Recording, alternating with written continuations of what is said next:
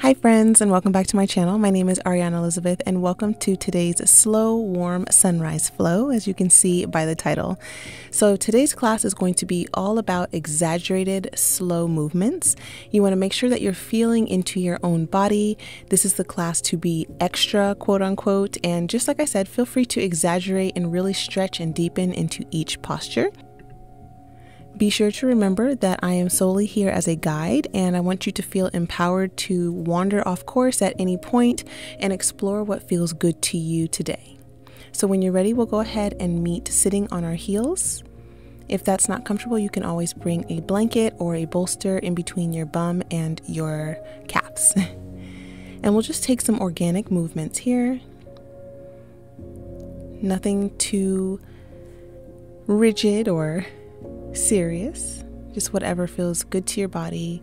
Maybe rolling your neck, maybe swaying side to side. Continue to be mindful. Are you clenching your jaw? Is your tongue pressing at the roof of your mouth? If so, go ahead and release your tongue from the roof of your mouth. Keep some space in between your teeth. Breathe. And when you're ready, you can come back to a still seated position, and then we'll take a few cat and cows just in this seated position. So your hands are going to come on your knees. Inhale, lift the chest, and exhale to cat, doming the spine, dropping the crown of the head. Another inhale, lift, and exhale, round. One more inhale, lift, exhale, round. Beautiful. You can inhale, sweep your arms back and up, and then bring them down to heart center in a prayer pose. Another back and up. Exhale, prayer. Inhale, back and up. Exhale, prayer. And then one more inhale, back and up. This time, exhale, left arm comes down, right arm reaches up and over. Just a little gentle side stretch here, breathing into the right side body. Inhale, back up to center. And then exhale, right arm comes down, left arm comes up and over. So breathing into the left side body here. Inhale, back up to center. And then exhale, we'll make our way to tabletop. So coming to our hands and knees, knees under the hips. Wrists under the shoulders. Unless you're feeling any tension in your wrists, you can always step your hands out just a little bit to keep that 90-degree angle at a minimum. And we'll take a few dancing lions here. So just sinking the hips back towards your heels in a circular motion. Again, whatever feels organic and comfortable to you today. Just finding what feels good in your body. And don't forget to go the other way, of course. And take your time here.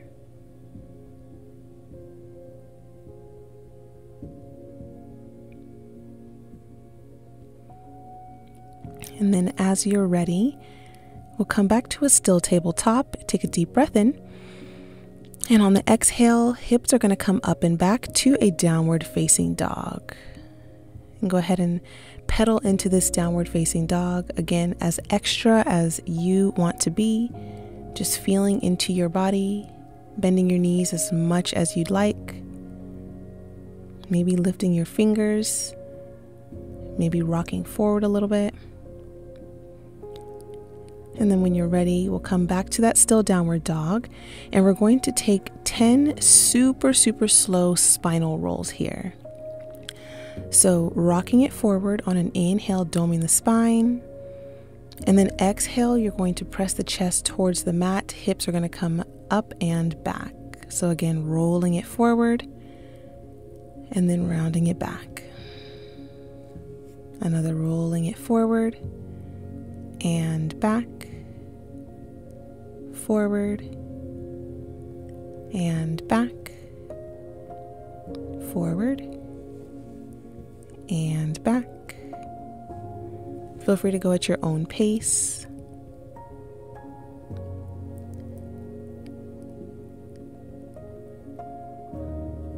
Forward and back. 2 more wherever you are. Forward back. Last one, forward and back. Beautiful. We'll go ahead and meet back in child's pose here. So just rest it down. And just take a few breaths here in through the nose and exhale through the mouth. Another one in through the nose. This time we'll take a Ujjayi breath. So seal your lips, constrict the back of your throat, and then exhale back through your nose. That's going to literally heat us up from the inside out. So another Ujjayi breath in through the nose, similar to if you were fogging up a mirror, exhaling back out through the nose.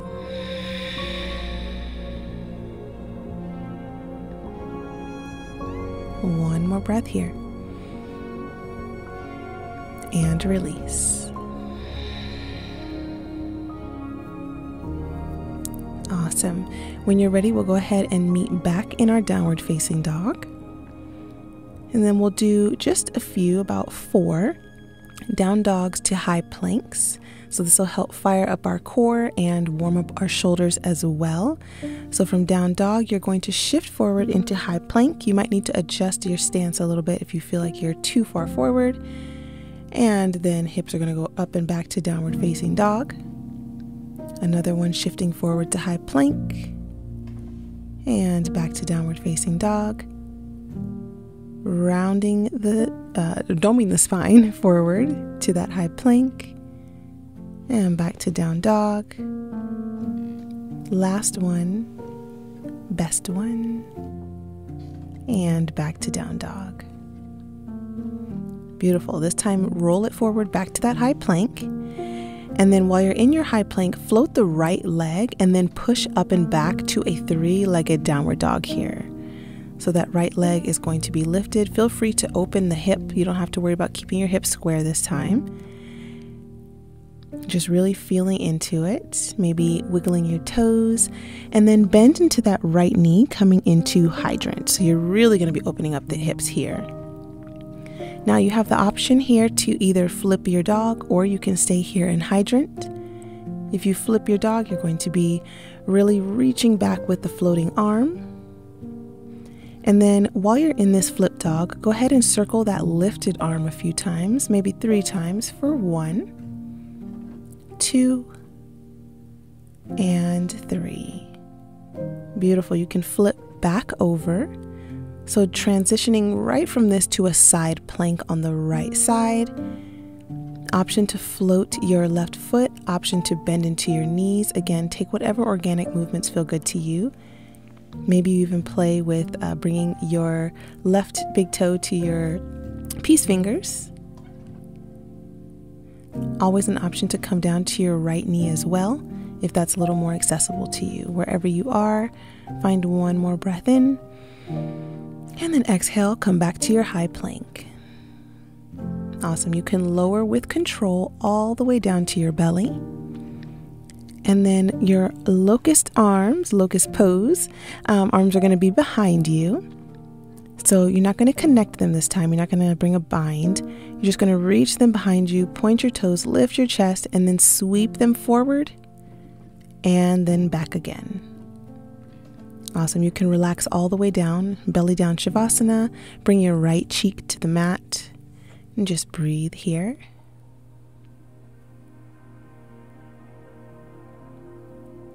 Beautiful job. Let's go ahead and do the left side now. So bringing your hands underneath your shoulders, tucking your toes, find a deep breath in, engage your core, and you're going to press back up to a downward facing dog. And then we're going to shift forward to that high plank and back to down dog. High plank, down dog, high plank, down dog, high plank, and down dog. Beautiful. One more high plank. This time float the left leg and then push up and back to a 3-legged down dog. Again, opening that hip, wiggling your toes, whatever feels good to you here. And of course, when you're ready, you can come to hydrant. So bending into that left knee, taking a little time to feel into this. And then, of course, flipping your dog or staying in hydrant, whatever is comfortable to you. If you're in that flip dog, reaching the floating arm back, maybe even bending into your knees, whatever feels good to you again. I feel like I've said that multiple times. I want to make sure you understand whatever feels good to you. One more breath in. And then circle the lifted arm for 1, 2, and 3. Go ahead and flip back over, transitioning directly into side plank on the left. And then feel free to take whatever variations you'd like in your side plank here. Again, option to come down to your left knee for a little stability, maybe playing around, floating that right leg.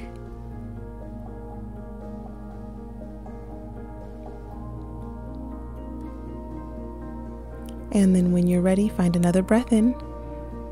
Exhale, come back to high plank. And as though you're moving through honey, slowly lower down to your belly. This time we'll take bow pose if that feels comfortable to you. Option to take another locust if it does not speak to your practice today. But if you are moving into bow pose, go ahead and lift your heels up behind you. Reach for the outer edges of your feet. Find a breath in. And then exhale, press your feet into your hands. Make sure that you're not gazing forward, but more so down to protect the neck. Pressing, lifting. Know that if you're rocking back and forth, you are breathing. One more breath. And exhale, belly down Shavasana. Left cheek comes to the mat. A few breaths here, just relaxing. Palms can face up. Alrighty, and then moving to the last part of our class, we'll go ahead and come to your back. So you can either just roll over right here, or you can get up and come to your back, whatever's good for you today. And when you are on your back, we'll go ahead and meet with our legs straight up. So the soles of your feet are going to be facing the sky. Flex your toes, wiggle your toes, roll your ankles. Make sure you roll them both ways. And then from here, we're going to work on stretching our knee joints for lotus pose in a way that I have actually found to be more accessible. I know a lot of you actually have asked, based off of my YouTube shorts, how I'm getting into those lotus legs in my headstand. And this is actually how I worked up to that. So it kind of helps when gravity is doing the job as opposed to my body weight, as opposed to doing this from like a seated position. So legs straight up. Also, before I move forward, if you feel any pinching or electrifying sensations, please back off of this immediately. Do not force anything. Take your time, one leg at a time. All right, we're going to bend into our knees here. Bring your right foot on top of your left thigh. And then if it feels good to you, go ahead and begin to draw that heel in closer, kind of towards your left hip crease. As you work it there, you can begin to straighten through the left leg. And then your hands can come either to your calf, or you can maybe take your peace fingers, your right hand peace fingers to your big toe, and just begin to draw that left leg in towards your face. When you find the perfect distance to where you feel it, but not in a painful way, you can just hold and breathe here a little bit. And take about 5 breaths.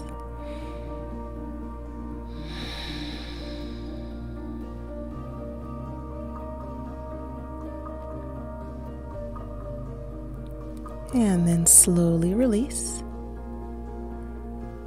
And we're going to do the other leg. So bending into your knees again. This time the left foot comes to the top of your right thigh. You're going to draw that left heel in closer towards your right hip crease.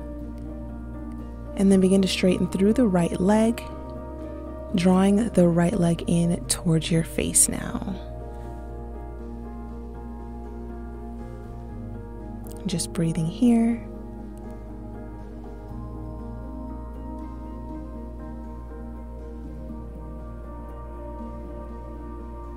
And then slowly release.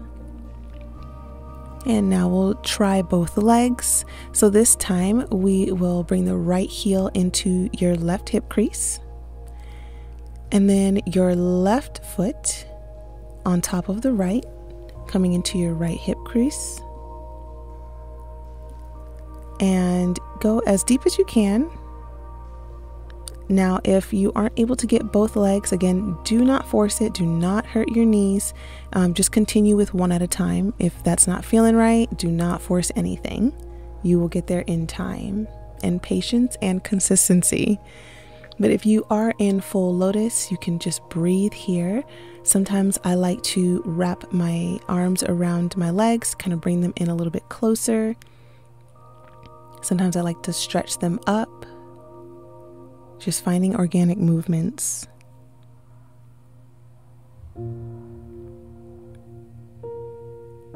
Again, there's no rush here. If you need to pause the video and then get back into this and play around in it, feel free to do so. But when you're ready, you can slowly release and come to a nice long body stretch as we make our way into Shavasana. So a nice long body stretch like you're waking up in the morning. One more breath in and exhale, final Shavasana. Rest all the way out. Again, fully relaxing the body. Tongue is removed from the roof of your mouth, keeping some space in between your teeth to fully relax your jaw and your face. Removing any wrinkles from in between your brows. Palms can rest on your belly, they can rest overhead. Maybe you bring the soles of your feet to the mat and let your knees rest together. There's no wrong, there's no right here. The only thing that's wrong is not doing what feels good to you.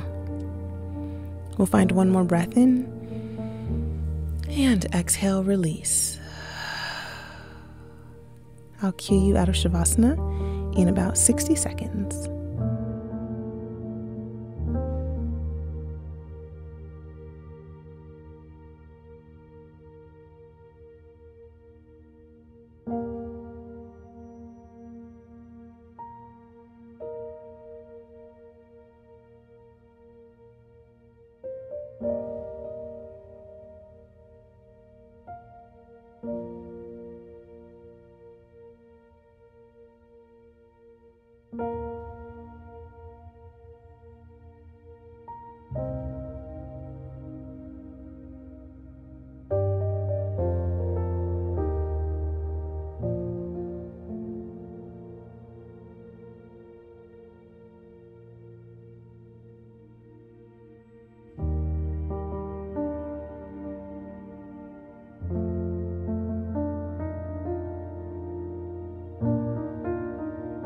Alrighty, friends, we'll slowly begin to wake up the body with a breath in through the nose and an open mouth exhale, release it out.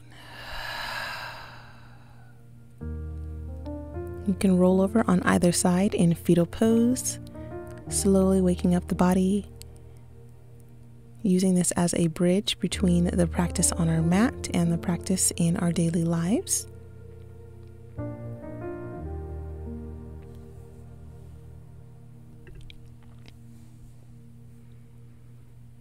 And when you're ready, you can press up to a seated position if you would like. You're always free to stay in fetal pose. But if you do come to a seated position, you can bring your palms together to your forehead as a reminder to be very mindful of what you allow in here. What you listen to absolutely matters. Bringing your palms to your lips as a reminder to speak kindly to others and kindly to yourself. And then bringing your palms together to your heart as a reminder that you are loved, you are important, you have a purpose, you have a reason for your existence. You are not a fluke, you are not a coincidence, you didn't just appear. You were mindfully created, intentionally crafted by God, and you are absolutely infinitely loved. You can find one more breath in through the nose. And an open mouth exhale, release it out. You can flutter your eyes open. God bless, friends. Thank you so much for joining me today. I hope you enjoyed today's class. If you did, please feel free to give me a thumbs up. Comment down below what you liked or anything new that you would like to see from me. And if you would like to donate to me personally, I'll leave my Venmo and CashApp on the next screen. If you would like to donate to my future studio, I will leave the GoFundMe information down below. And yeah. All right. Well, I hope you have a blessed day, and I will see you in our next class. Bye.